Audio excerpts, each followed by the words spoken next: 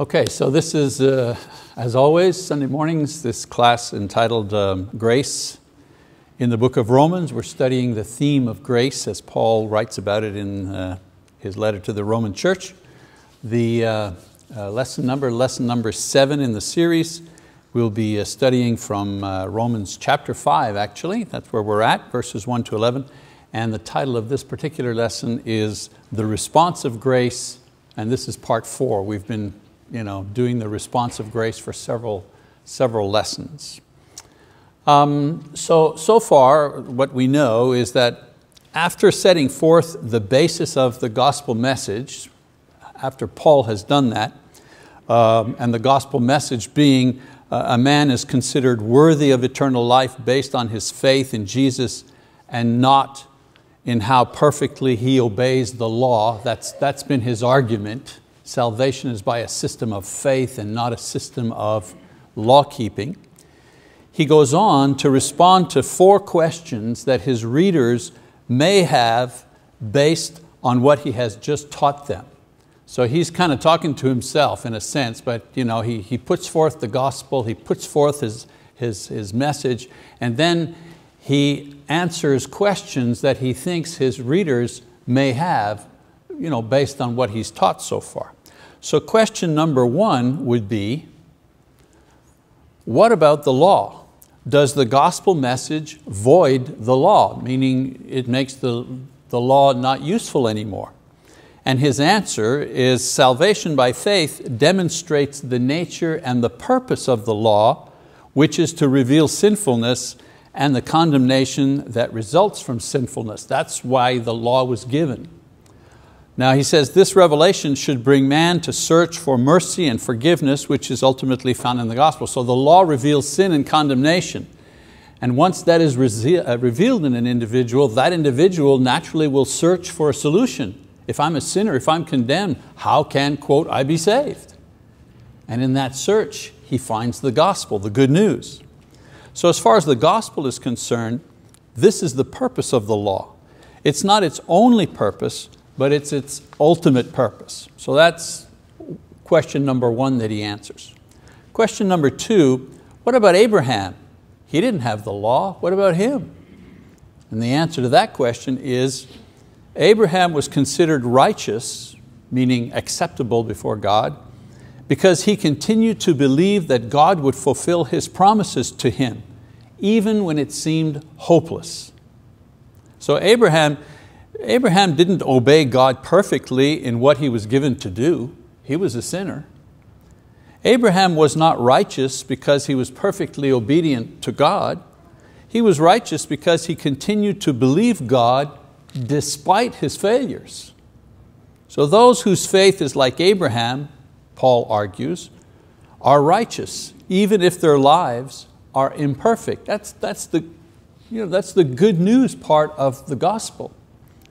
So today we're going to look at the 3rd question and answer given in chapter 5, and then next week we'll move on to question number 4 in chapter 6 and 7. So the 3rd question is, what does salvation do for me? What's in it for me? So until this point, Paul has talked about why salvation was necessary, and the answer to that is, well, sin is universal. That's why salvation is necessary for everybody, because everybody's a condemned sinner. He's answered the question how it was accomplished. Well, salvation accomplished through the atonement of Christ. Jesus paid the sins for all men. And what basis upon which it is received? Well, it's received on the basis of faith and not perfect compliance to rules. So in chapter 5, he's going to answer the question that I just mentioned. What does this salvation give me? After all, before Christ, we had the law, we had the prophets, we had the temple, we were God's chosen people, the Jews. For Gentiles, before Christ, they felt that they were free to do whatever they wanted. They were a law unto themselves. So where's the benefit of salvation through Jesus? So Paul explains by enumerating the 6 blessings that come with salvation by grace through faith in Jesus Christ. So in essence, he says, here's what you get when you're saved by faith in Jesus Christ because of the grace of God. First thing you get is peace with God. Chapter 5, verses 1 and 2. He says, therefore, having been justified by faith, we have peace with God through our Lord Jesus Christ, through whom also we have obtained our introduction by faith into this grace in which we stand. So we have peace with God, a clear conscience, freedom from fear and guilt and shame. A saved person can talk to God without fear, without feeling guilty, without being ashamed. So that's one thing we get that Paul says because of our salvation. We have peace with God. Another thing that we receive, he says, is joy. Verse 2, he says, and we exult in hope of the glory of God. And not only this, but we also exult in our tribulations, knowing that tribulation brings about perseverance, and perseverance, proven character, and proven character, hope. So a joy based on the hope that Christians will ultimately triumph over suffering and death. That's what you get because of your salvation. You know, the trials of everyday life serve to strengthen a Christian's character, not destroy it. That's the difference. You know, people always asking the question, why is there suffering? Why is there so much suffering? You know, why do Christians suffer? And the answer is, everybody suffers. You know, where have you been in your life? Everybody suffers. We could sit down here and start with Ruth there, and then go over to DW, and then just keep moving on to Chuck and others, you know, and interview them and ask them about the suffering in their life. And I guarantee you that every single person, if we finish the interview in just this room, every single person could fill a sheet with the things that they have suffered in their life, some more than others. But no one has gone through life without some kind of loss or suffering or pain or disappointment or discouragement or failure. So Paul is saying, you know, get a clue. Everybody suffers. The difference is, for Christians, the suffering doesn't destroy them. The suffering simply works in such a way as to strengthen their hope. What seems hopeless for the unbeliever is only a temporary reversal for the one who has the promise of eternal life. That's the difference. If you're suffering and all you have is this life, well, you know, that suffering is using up your precious short time on this earth. You know, I'm sick for 3 years. Well, there's 3 wasted years. I'm only going to live 90, let's say. Well, I just wasted 3 of them with this cancer, or I've just wasted 10 of them in this bad marriage. You know what I'm saying? I only got 80 left or 70 left. But if you're going to live eternally, you have a whole different perspective on suffering, and you have a whole different perspective on joy as well. And that type of experience, that type of view creates this perseverance he talks about. Perseverance, another way to say perseverance, proven experience. Proven experience. Proven experience creates hope. Why? Well, we see over and over again how God sustains us in different ways through various difficulties. And this experience builds confidence. There's the hope. Confidence that this pattern of God's help will continue. And that type of confidence shows in a person's character. Those of you who've been Christians, for a good part of your life, go back over the suffering, but then go back over the experience. Has the Lord ever abandoned you in that? And how is it that you're here today, still faithful, still hopeful, still able to experience a measure of joy and hope and anticipation of the gift that God has given us through Christ? How does that happen? Well, that happens because we have something eternal to look forward to. So this hopeful view of life is only possible for the faithful believer. The person who has all the money in the world, but only for this world, They know that it's going to end, and when it ends for them, it's over, period. So enjoy yourself now, because now's all you got. But if you're not enjoying yourself now, and now is all you got, boy, you're in a bad place. At least if you're rich and happy and healthy, at least, well, I got something going. But if you're suffering now and don't have the hope of heaven, woe to you. So joy ultimately is what we have through the gospel of Christ. Number 3, he says, here we go. 3, love. Verse 5, he says, and hope, this hope that I just explained, hope does not disappoint, because the love of God has been poured out within our hearts through the Holy Spirit who is given to us. Being saved doesn't suddenly enable you to be more loving and kind. This comes with practice. This comes with maturity. No, being saved brings us the realization that God loves us. Never mind, you're saved and you ought to be this wonderful, loving person right away that forgives 70 times 7 and turns the other cheek and does good to the poor, and that takes time to cultivate that type of character. No, the first lesson that is difficult to learn, even after you're baptized, is that God actually loves you. For some people that takes so long, almost a lifetime, to learn that God actually loves us. Those who are justified become conscious of God's love toward them. How? Well, through the indwelling of the Holy Spirit, Paul says here. There's the gift. And how does that work?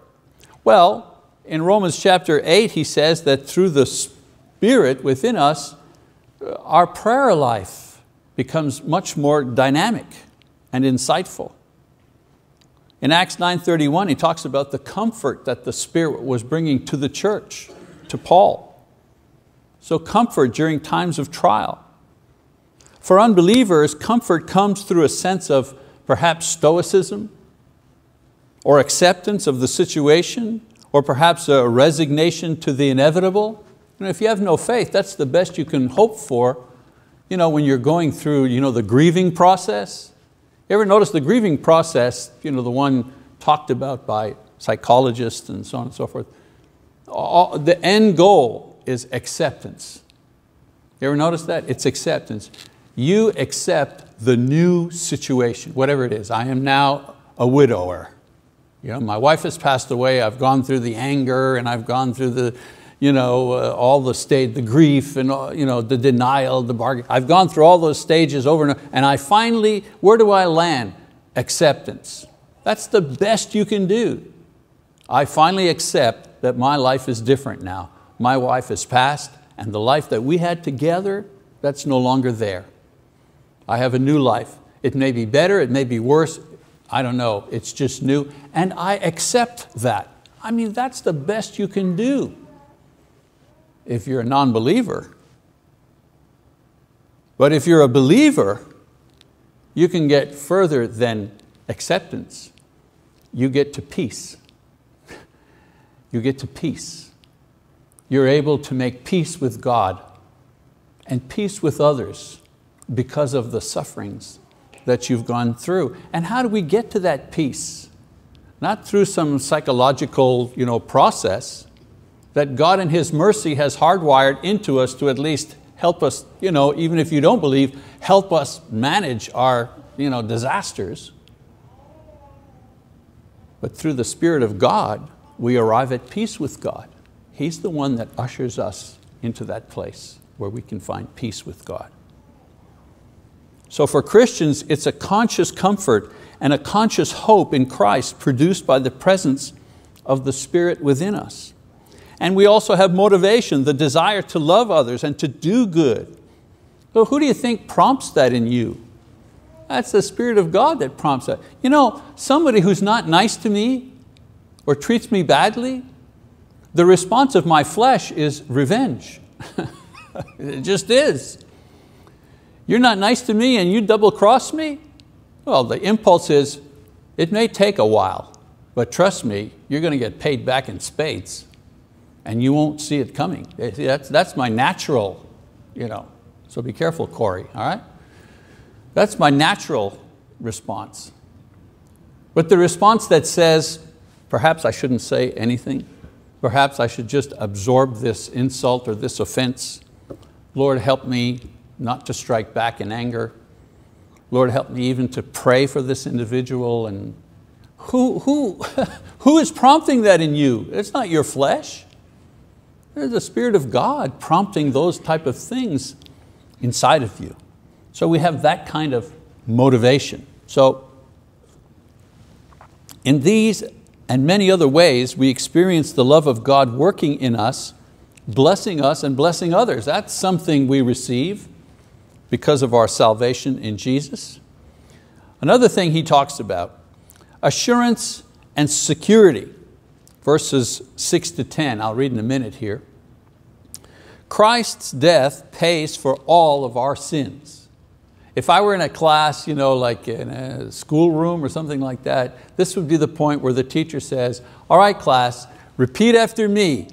Christ's death pays for all of our sins. Okay, let's repeat it again. This is rote learning because this is so important. His resurrection and continued presence assures us that we will continue to be saved. Again, that little test we did last week, how saved are you? How do you feel? Those 6 questions, if you answered yes to all those 6 questions, you have the faith of Abraham. But if you answered no to any one of those, there's a little bit of work going. And usually people answer no to one of those questions. Why? Because there's one particular failure in their lives that they just can't seem to accept forgiveness for. And it's not God not forgiving them, it's usually themselves not forgiving themselves. And as I mentioned before, if God forgives you, then you have a right to forgive yourself. But if God hasn't forgiven you, it doesn't matter if you forgive yourself or not, you're still guilty. Very important difference there. So let's read what he says here about this assurance and security. He says, for while we were still helpless, at the right time Christ died for the ungodly. For one will hardly die for a righteous man, though perhaps for the good man someone would dare even to die. But God demonstrates His own love toward us in that while we were yet sinners, Christ died for us. So Paul here is trying to explain just how much God loves us. He says, we know how much God loved us and wanted us saved. He sent Jesus to die for us when we were at our very worst, when we hated Him. When we hated Him is when He sent Jesus to die for us, when we hated Him. So this knowledge, he says, should build confidence in us concerning His love for us. Verse 9 and 10.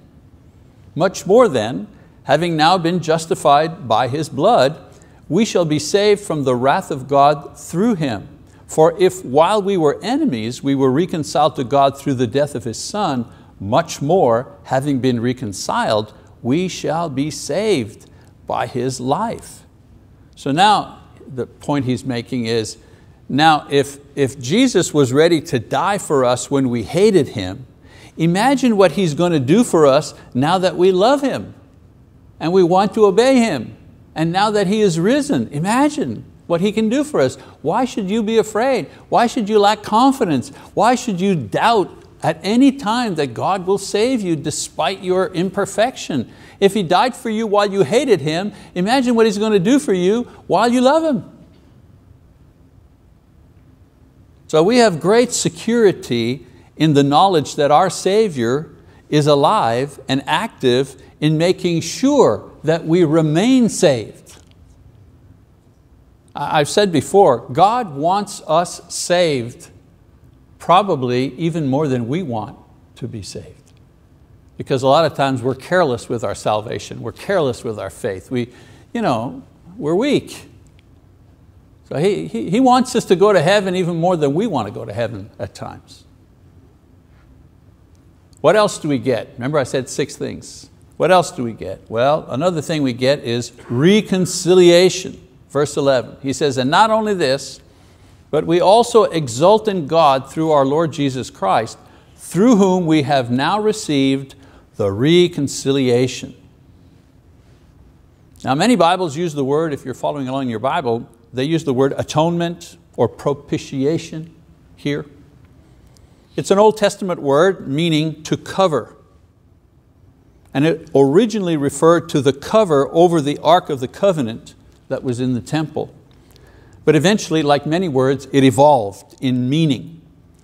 And eventually, it not only meant the cover, but it meant the appeasement for sin. Remember I told you about the flower, the flowers you bring to your wife as an example of what an appeasement is?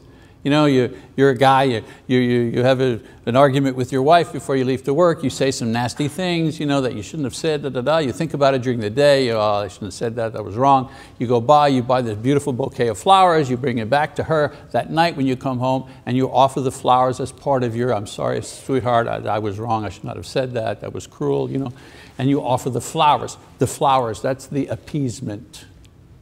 That's the propitiation, okay? So in this context, it refers to the sacrifice of Jesus and the reason that it was offered. In this passage, Paul refers to kind of an exchange or a change, the atonement, the reconciliation of a very special nature.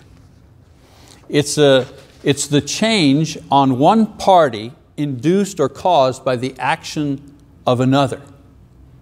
Now, in the Bible, it's not man who does something to change God's attitude toward him. That's the basis of pagan religion and magic. In pagan religions and in magic, there are all kinds of rituals and incantations and so on and so forth in order to change or manipulate the gods or the spirit's attitude so that they will favor us. So man offers an appeasement, a propitiation, a sacrifice, something to the gods so that the gods will treat them properly. That's paganism. In the Bible, it is God who does something to change our condition, not us. So God changed His relationship with lost man from judge to redeemer, and He sent Jesus to eliminate man's sins. This action has changed man from being a guilty, condemned sinner to a righteous saint. In other words, God is the one who's offended, and as the person who's offended, He's the one that provides the flowers. It's as if your wife went and bought herself the flowers and gave herself the flowers and then forgave you.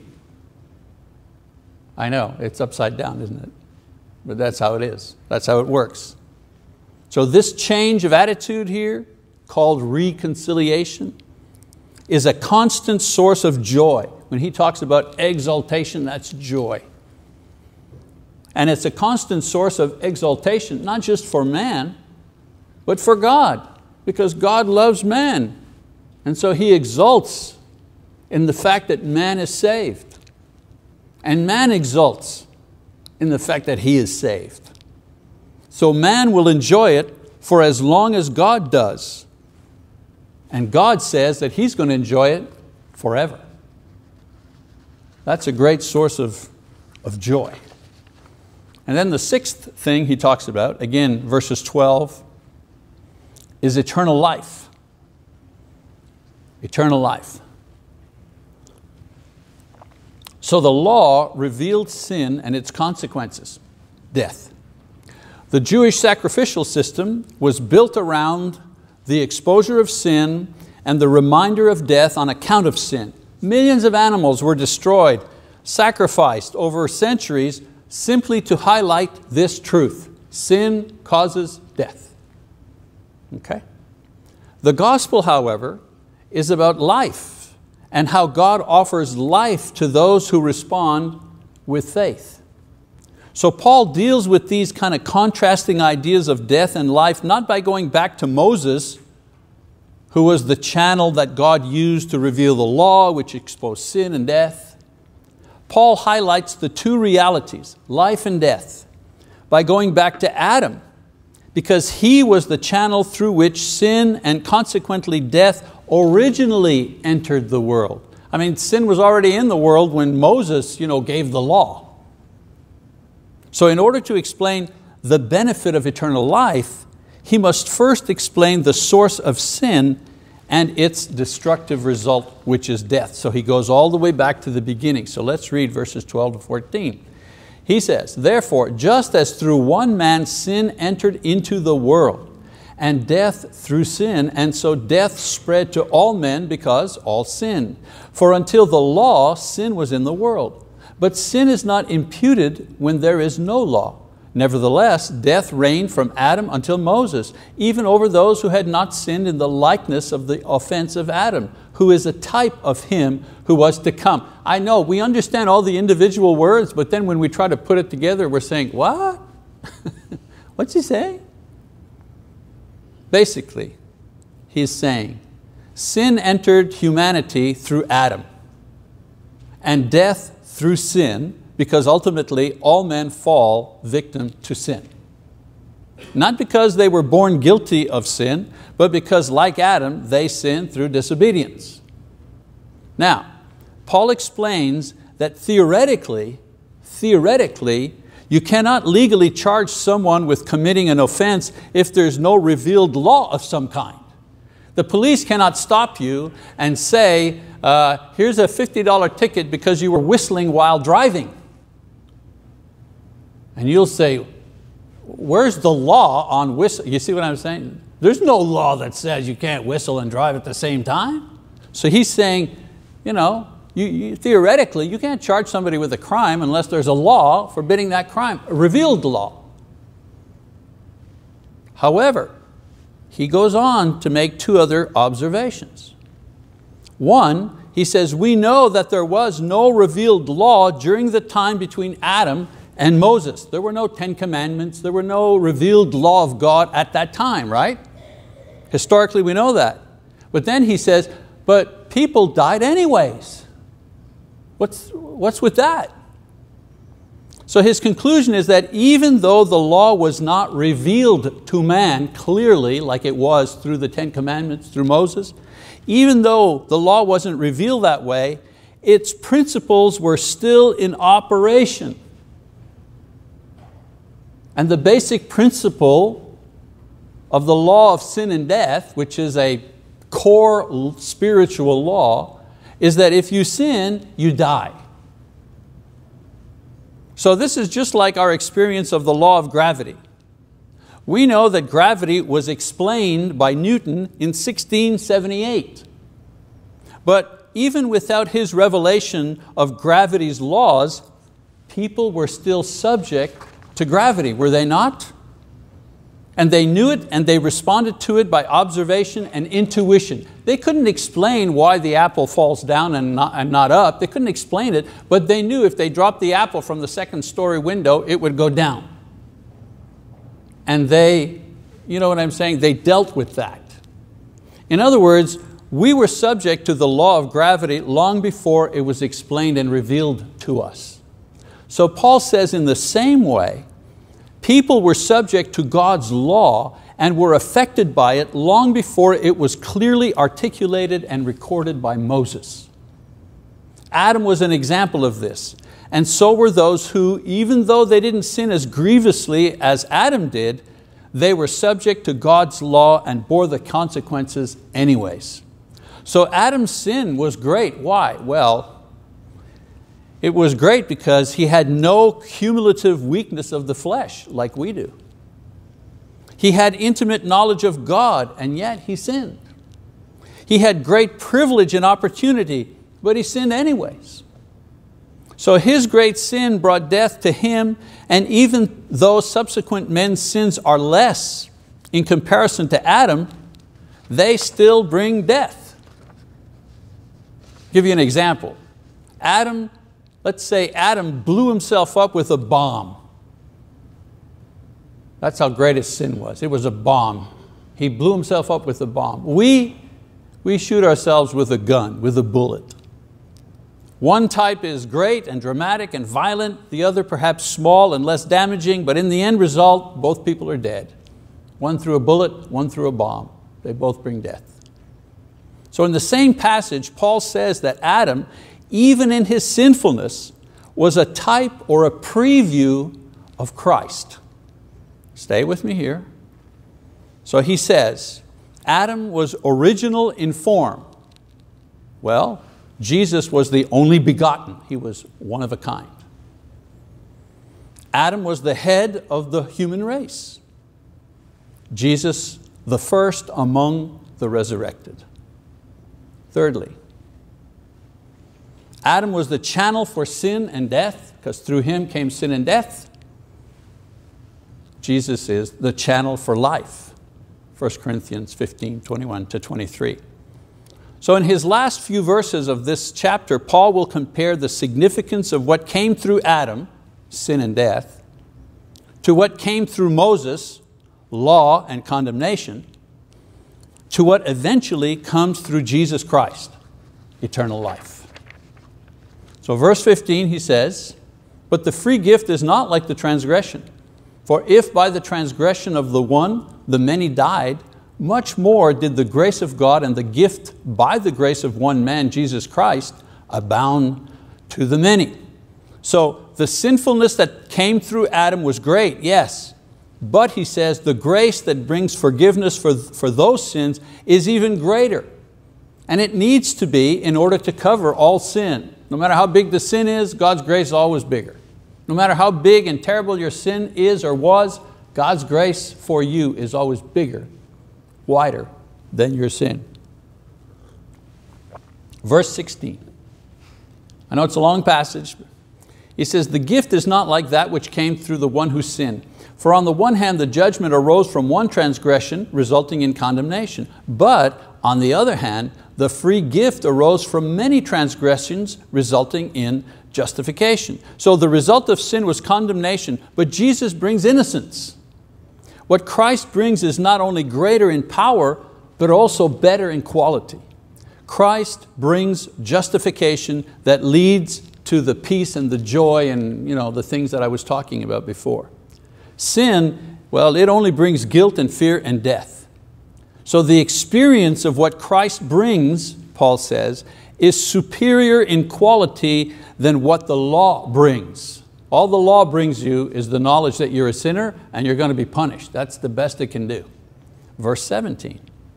For if by the transgression of the one death reigned through the one, much more those who receive the abundance of grace and of the gift of righteousness will reign in life through the one, Jesus Christ.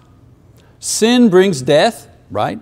Christ brings supremacy over death, which is eternal life. In the end, man will reign with Christ over everything, including death. And we read about that in 2 Timothy 2, 11 and 12. All right, 18, 19, pressing on. So then, as through one transgression there resulted condemnation to all men, even so through one act of righteousness there resulted justification of life to all men. For as through the one man's disobedience the many were made sinners, even so through the obedience of the one the many will be made righteous. So here Paul summarizes what he has just said. Adam and sin equals condemnation and death. Christ and His atonement equals justification, righteousness, and eternal life. Verse 20, he says, the law came in so that the transgression would increase. That's kind of strange, isn't it? So he makes a parenthetical, this is a parenthetical statement here. He explains again why the law was originally given. Not to eliminate sin and death, but to clearly reveal and condemn it. The law is there to show without a single doubt that we are guilty of sin. It's like a magnifying glass. It even magnifies so nobody can doubt for a moment that we're guilty. And that's what its purpose is. Some people fight that. They justify, they hide, no, he says. You can't do that. That's the work of the law. Let it do its job. Verse 20, 21. He says, but where sin increased, grace abounded all the more, so that as sin reigned in death, even so grace would reign through righteousness to eternal life through Jesus Christ our Lord. So the law in revealing sin and death served as an instrument to also highlight the power of God's grace revealed in the power and the person of Christ. In other words, the law shows how big your sin is, but it also demonstrates how God's grace is large. Because if my sin's that big and God's grace covers it, then God's grace must be way more powerful and great than my sin and the law that reveals my sin. So this grace, he says, is shown to A, be wide and deep enough to cover the ugliest sin in nature or quantity. You know, I think of, remember Jeffrey Dahmer? Jeffrey Dahmer, the serial killer, he killed, I think, 17 men. He was a homosexual. He'd seduce young guys in parks and bars and whatever, and bring them home. He'd have sex with them, he'd kill them. He was a cannibal. He ate parts of their bodies. They found a head in the refrigerator when he was arrested. And he had other, anyways, this was a bad, sick man. And he was in jail for several years. He was convicted, and then he had a Bible study. Somebody sent him a correspondence course. World Bible School? Somebody sent him a World Bible School correspondence course. And he took the course in prison. And he was eventually converted by a member of the church. And this, I forget which town it is, but that person was a lady. They sent people to the prison gave permission, he was baptized. And after his baptism, a little while afterwards, he was murdered in prison by other prisoners. I mean, I'm looking around here and I don't think anybody here is a cannibal. And I'm relatively sure, nobody here has murdered 17 people. And yet, God forgave this guy. And how did he know God forgave him? He had to look at the very same scripture that you look at. He had to look at Acts 2:38 where it says, repent and be baptized in the name of Jesus for the forgiveness of your sins, and you shall receive the gift of the Holy Spirit. He read that, and that's all he had to hang his hope on. That God's word was true to forgive. How wide must God's grace have been to cover Jeffrey Dahmer's sins? And of course, powerful enough to change the sentence hanging over our head from death to eternal life. One other little story about Jeffrey Dahmer, which I found very touching, was he was guilty. I mean, I think his defense was insanity or something like that. When they finally brought him into court for his trial, I remember watching a video thing of that, and they bring this man, this serial killer, gruesome guy, they bring him into court, and his father was there.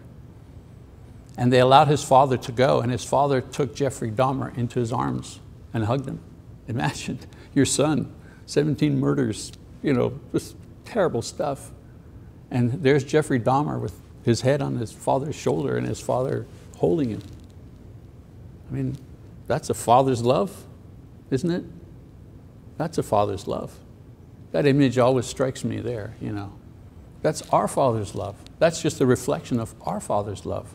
How confident should we be in His love? If a human father can do that for his son, imagine our eternal Father, what He can do for us as sons and as daughters. So, to summarize, Paul proclaims without apology that mankind is saved by faith. And he lists the wonderful blessings that come with this salvation for all to see. 1, peace with God. 2, joy with God. 3, the love of God. 4, safety with God. 5, reconciliation with God. And 6, eternal life with God. And all of these things only available through faith in Jesus Christ and faithfulness in Jesus Christ. All right, there we go. Romans 5, verses 1 to 11. Actually, we went even a little further than that in this particular study. Well, we'll continue next week. Thank you for your attention.